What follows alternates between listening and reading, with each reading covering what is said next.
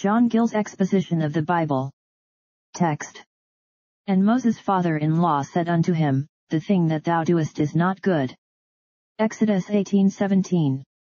Commentary. And Moses' father-in-law said unto him, having observed what he did, and heard his answer to the question he put to him.